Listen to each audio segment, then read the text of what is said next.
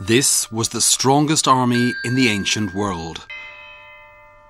A closer look at these statues and you feel that you seem to have met them before.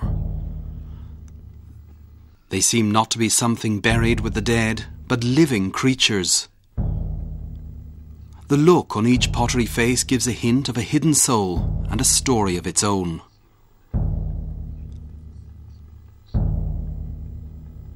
However, the historical books have not put the common people on record. Time and tide have faded out the impressions of the rank and file.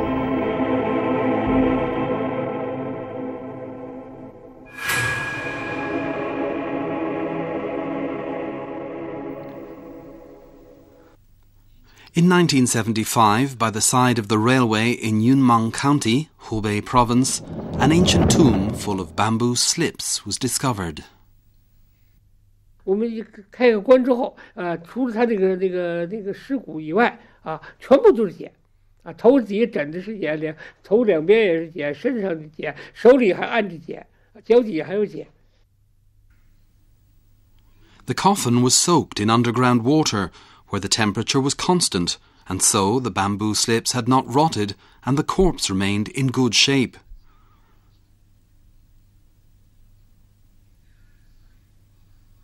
What is written on most of the bamboo slips are legal articles of the state of Qin. However, a small part of the bamboo slips reveals something like an autobiography which gives a brief record of someone's life. This man had the name Xi. Mr. Li Xueqin, a historian, showed great interest in the life of this unimportant person. He believed that Yunnan County, at the time when Xi was alive, was already included in the Qin's expanding territory. 他是个秦人，可能从秦那边过来的，可是他呢，应该说呢是当地长大的，因为这个时候秦呢，到了这个地区已经有一段时间了。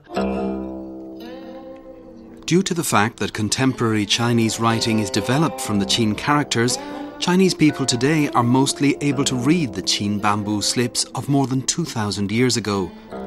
The slips read that Xi was born in the morning when the roosters crowed in the 45th year under the reign of King Zhao of Qin. That means Xi was 2 years older than the first emperor of Qin.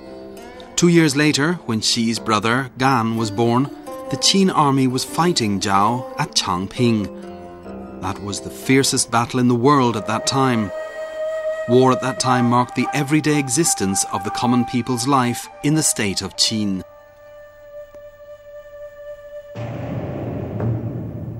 In the year that the first emperor of Qin was crowned, Xi reported his age to the government, the so-called Fuji.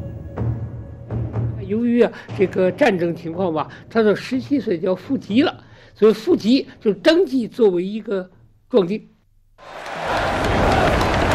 Xi's autobiography answered a question that had puzzled the historians for years. When did people in Qin start to get enlisted in the army? Xi reported to the government when he was 17. It seems that people in Qin came of age at 17. After the report, the government could call and send men like Xi to go to war any time.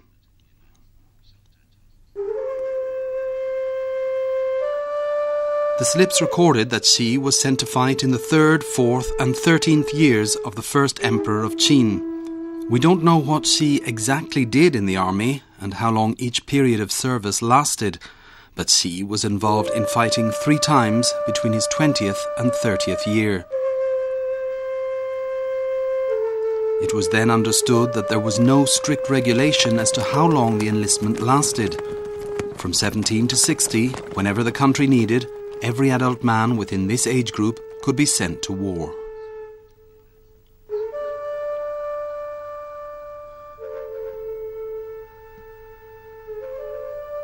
The 3 battles Xi took part in were possibly small in scale. Xi wrote in his autobiography a year before the Qin army launched the Unification War that all men generally registered their ages with the government. The historians discovered in amazement the same records of the year in the historical records written by Sima Qian, which says that that was the year when the Qin dynasty ordered every adult male to have his age registered. It seems that both common people and great historians put particular emphasis on the age of registration. In fact, this census was carried out on the order of Emperor Qin and was to prepare for the large-scale battles to unify the country. During the 10 years of war for unification, the Qin dynasty manoeuvred approximately 1 million soldiers. The population of Qin was around 5 million. That is to say, 1 out of every 5 people was a soldier. This ratio has always puzzled historians, and Xi's experience could possibly give an explanation.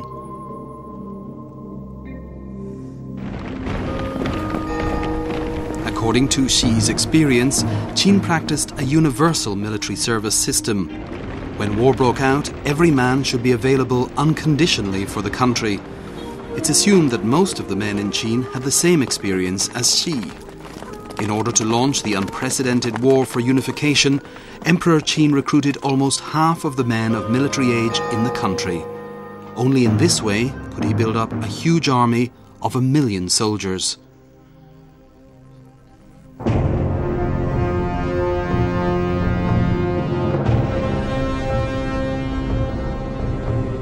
According to the records in the bamboo slips, Xi did not take part in the 10-year war for unification.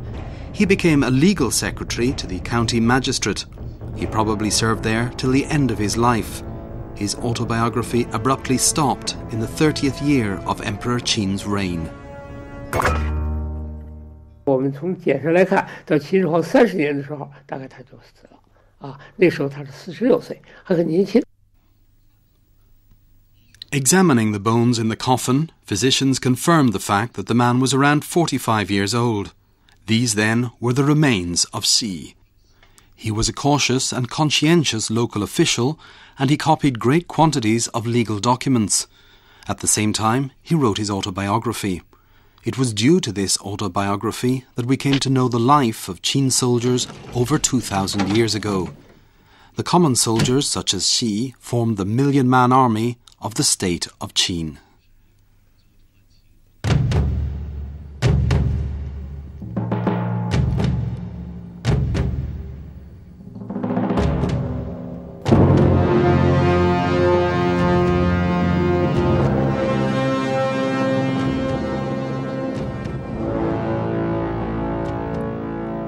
In the West, Alexander the Great had an army of 50,000 men. The Roman army had just several 100,000 men during its most prosperous period. At the time of the agricultural civilizations, military force was limited in scale, and one of the important reasons was the impossibility of producing enough food. It was only the state of Qin in ancient times that was able to maneuver an army of 1 million men and fight for years continuously.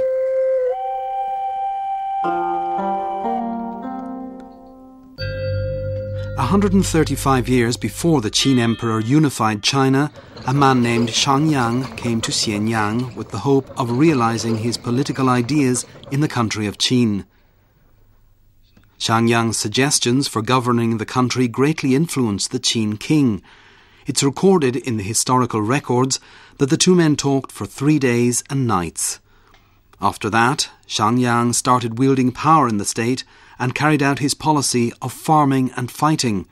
This policy lasted for the next 135 years. Xiangyang stated that there were only 2 things worth doing in one's lifetime: to cultivate the land and to fight. A continuous and expanding war could only be carried out on the basis of a rich agriculture. The historical record says the policy of farming and fighting finally led to the ambition to unify the entire country. But how was this policy put into practice, and how did it affect the 5 million Qin people? The succinct historical document doesn't have an answer. In 1975, archaeologists discovered another tomb near that of Xi, which was smaller and less grand. But 2 pieces of wood with characters written all over them excited great interest amongst the archaeologists.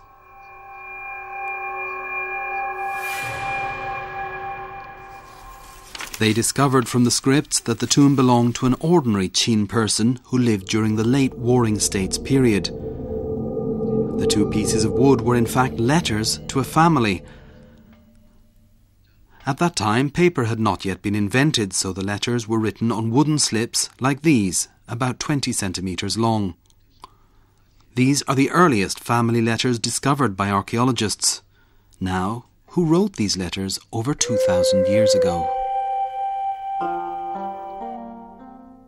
目睹这个里面的这个写信的两个人，现在看起来可能是兄弟两个，一个叫黑夫，一个叫金。During the late years of the Warring States period, Chinese society was in unrest. Why were the two brothers away from their family? He Fu, in his letter, said there were rebels in Huaiyang County and they were sent there to fight. Referring to the historical documentation of that time, specialists discovered that the war in Huaiyang took place at the time when Qin conquered the state of Chu. The two brothers were amongst the rank and file of Qin soldiers, fighting against Chu for the unification of the country. 信的内容呢，基本就讲这兄弟两个呢是参加了军队了，而且呢，这个战争呢是连年的，不是只打了很短时间，而是打了一个比较长的时间。In 223 BC, the war for unification launched by Qin was drawing to an end. Of the 6 states, there were 2 left unconquered. Chu was the strongest and most stubborn opponent of Qin. According to the historical records by Sima Qian, General Wang Jian led a Qin army of 600,000 men and fought for 2 years before Chu was conquered. The experts discovered that He Fu and Jing had written in their letters to the family about their life in the army which was attacking Chu. They asked their family for money and clothes. Jing seemed to be in an urgent hurry. He wrote that if his mother failed to send him money in time, he couldn't possibly survive. 钱不够用了，他借别人钱啊，借一个叫袁伯的钱啊，那么这样的话用别人钱了，那么这样的话希望他的母亲给他送钱。He Fu was waiting for clothes from his mother as soon as possible. If it was more expensive there, he would expect more money so that he could buy cloth and make clothes for the summer. 可能出去的时候以为时间不长，那么穿的还是比较厚的衣服。现在天热了，他没有衣服了啊，希望家里给他送衣服。These were just ordinary family correspondence. However, they revealed very important facts. Judging by the need for money and clothes from home, the Qin soldiers possibly got no provisions or pay from the army and had to rely on their families for their daily expenses and clothes. Did the families then also support the soldiers with their grain ration? There was no mention of this in the correspondence.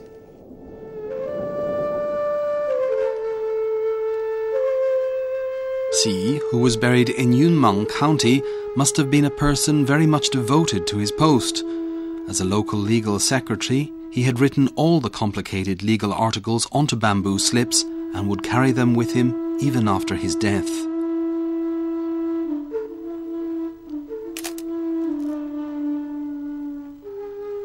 Researchers carefully studied the bamboo slips. In Chinese history, Qin is noted for its strict laws. However, the actual contents of the Qin laws were hardly to be found in historical records.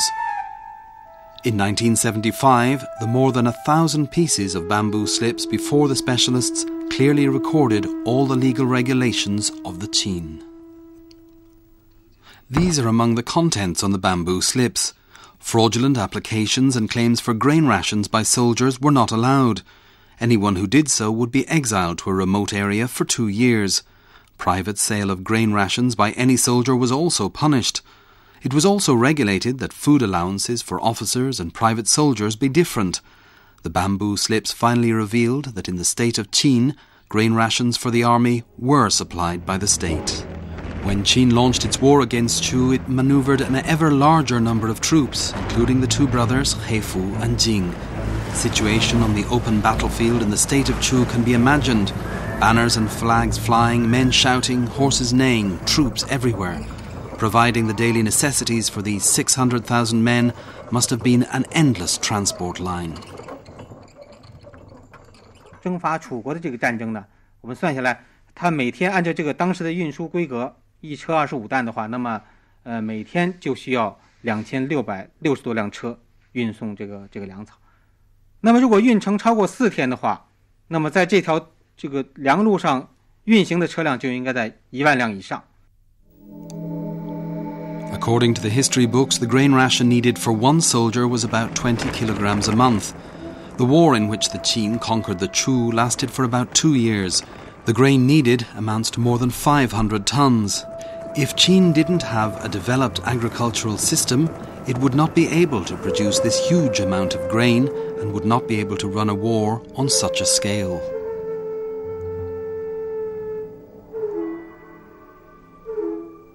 Luckily enough, the bamboo slips made by Xi provide leads for the study of agriculture in Qin. The legal articles make it clear how agriculture in Qin was governed over 2,000 years ago. 云梦秦简的田律里面一开始他是提到了是吧？天呢如果是下了雨了是怎么样啊？雨的范围是怎么样？那应该怎么样上报？应该怎么样管理？它都有规定，都有一系列的规定。When sowing, 2 2/3 dough of seeds per mu should be used for rice, 1 dough for cereal or wheat, 2/3 of a dough for red beans, and half a dough for soybeans. If the land was particularly fertile, the amount of seed used could be a little less. 那么这些个都是我们可以相信是根据当时呢，在这个关中这个主要的秦的这些土地农田的地区经验的结果，它不是随随便便规定。The state governed the farming in a detailed and concrete manner, going as far as setting up laws to ensure that all peasants adopted the most advanced farming technology. At the time of the warring states, draft cattle began to be used instead of manpower to plough the land. The significance of this was as great as when tractors began to replace cattle and horses in modern time. So farm cattle held a vitally important position in the policy of farming and fighting. It was written on the bamboo slips that each county should have its number of farm cattle registered. If more than 3 farm cattle died in a year due to improper breeding, the owner would be found guilty, and the officers in charge as well. 对耕牛它是非常重视的，一个每年要进行4次的评比，如果你评成下等，那么马上就跟你要进行处罚。If one were in charge of raising 10 mature cattle and 6 out of them turned out sterile, that person was found guilty of a crime. Related people were punished respectively. 你不能拼命把它耕，还能让它吃草。如果是耕了地以后，牛消瘦了一寸，就打你使用牛的人施下鞭子，那都非常严格。The historians knew that Qin had strict and complicated laws. However, the bamboo slips discovered in Yunmeng clearly and vividly showed people to what extremes these laws went. According to the law, when the tools the peasants borrowed from the local government became worn out after long usage, the local government should not ask for compensation on their return. Why should the state attach such importance to iron farm tools? This big pit used to be the tomb of a Qin king. In the early 80s, archaeologists found in this tomb a large amount of iron farm tools. It was concluded that anything buried with a king must have had great value at that time. So, it seems the iron farm tools at the time of Qin were no ordinary implements.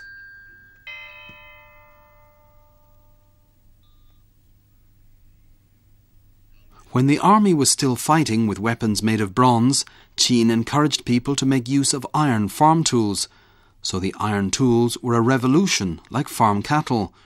Qin is probably the Chinese vanguard in the use of iron tools.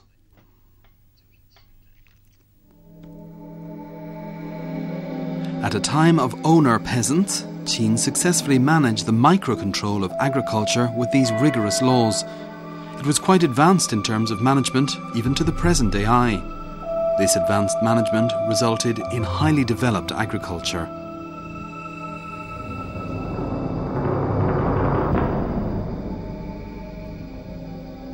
However, due to the limited area of the kingdom, even this developed agriculture still could not support a huge army that was expanding day by day. That was a headache for the state's policymakers. 85 years before Qin unified the country at the palace in Xianyang, the Qin Prime Minister Jiang Yi had a bitter debate with the general Sima Zuo over whom should be the first enemy to be conquered. The former was for Han State in the east, and the latter was for Bashu. The then Qin king adopted Sima Zuo's suggestion and conquered Bashu. The history that followed proved the fact that this was a far-sighted decision and paved the way for the success of unification. Bashu, now Sichuan Basin, has been a natural breadbasket over the past 2,000 years. Once Qin occupied Bashu, it had sufficient grain reserves for the army. According to the historical records, dozens of years later, when Sima Zuo attacked the state of Chu, the Qin army came down along the Yangtze River with 10,000 ships carrying 6 million hu of rice. However, over 2,000 years ago, the Chengdu Plain was not able to provide a steady supply of grain to the Qin army. The Min River often flooded and droughts also occurred. After Sima Chu, Li Bin came to Bashu as the executive chief. It was this man who made this fertile plain the richest of all. Li Bin had a weir made at a certain section of the Ming River, dividing the water flow into two. When the flood arrives, the water flows over the dam and passes down along the dry riverbed. And when drought occurs, the water is led through this narrow Baopin Pass to irrigate the fertile land in the Chengdu Plain. This was the greatest water conservation project in ancient China, known as Dujiangyan. 都江堰修成以后，时无荒年，天下谓之天府也。就四川叫天府之国，就是这时候造就的。 This ingenious water conservation project virtually ensured the highest possible grain production. After this project, grain production was far higher than that of the other states, but the Qin rulers were still not yet satisfied.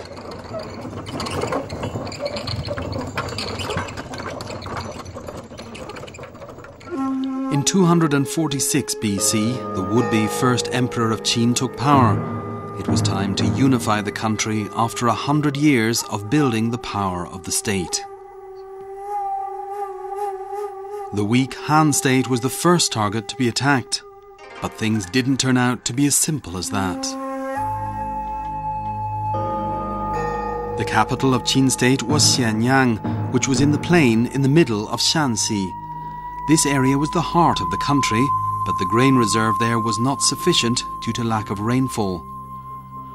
The then Qin king, Yingzheng, had always been worried about this.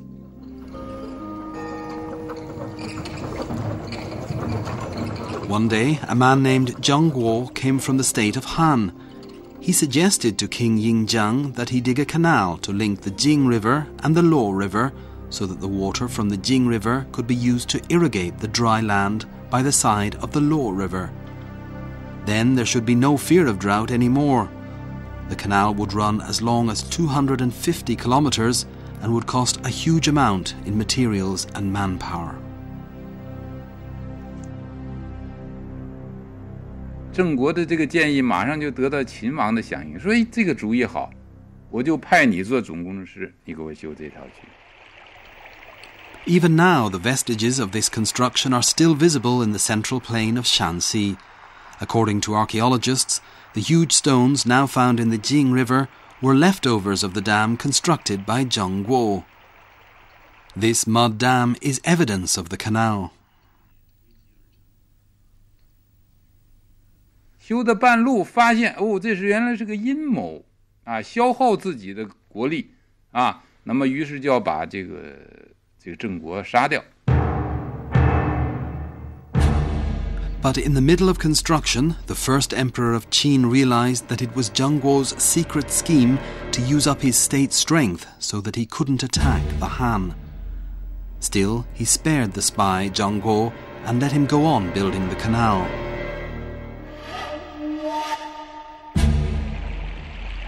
As stated in the historical records, Zheng Guo's canal was over 250 kilometers long and would irrigate a land of 280 mu. It was another major water conservation project after the Dujiang Yan. It turned the middle of Shanxi into a fertile land and marked the completion of 3 major bread baskets for Qin. It was in the year when the canal by Zheng Guo was built that the first emperor of Qin launched the general attacks to unify the country. The Han, who had been behind the plot, was the first to be destroyed. The 2 wooden letters sent from the soldiers at the front to their family in the rear during this war for reunification were the earliest family letters discovered in China. The writers of the letters were Heifu and Jing. The war took place at Weiyang County in present-day Henan Province. The distance between the front and the family was approximately 300 to 400 kilometers. Fortunately, the family letters from the front reached their destination.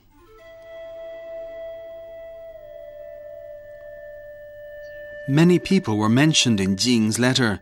The one he missed most was his newly married wife. 经提了这个心腹，心腹呢就是他新结婚的妻子啊，他妻子。那么这样的话呢，你可以见到他结婚了不是很长的时间啊，就出征了啊，他非常想念他的妻子，这个大家很容易体会他的心理。Heifu, in his letter, sent his regards to his sister and some others, but mostly worried about his mother.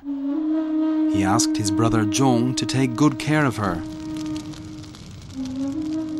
The 2 younger brothers were serving in the army, while the elder brother was at home taking care of his mother. It can be imagined how happy the mother and the brother would have felt on receiving the letters from Heifu and Jing. Summer came, and with it the heat. The sons, far away at the front, were still in their winter clothes, and they had spent all their money. Their mother at home must have been very worried. The letters were found in the tomb of the eldest brother, Zhong. In ancient times, people would have their dearest possessions buried with them.